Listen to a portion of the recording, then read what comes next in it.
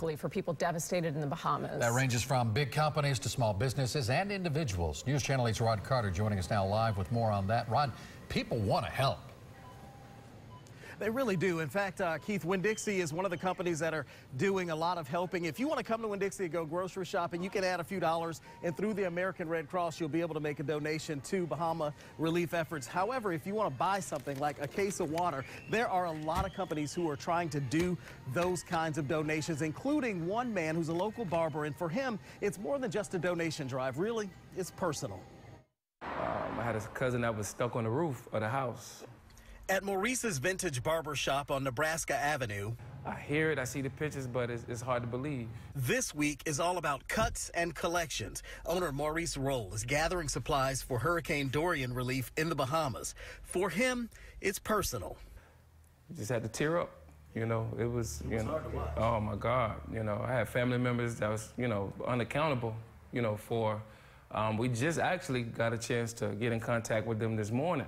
Maurice's father is from Exuma, and Maurice is helping because, well, he feels helpless.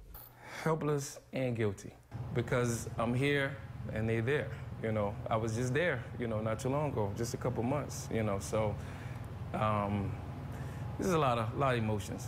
And not just for him, but customer Maya Turnipseed, who has relatives in the Bahamas too. They're safe, but everything's gone.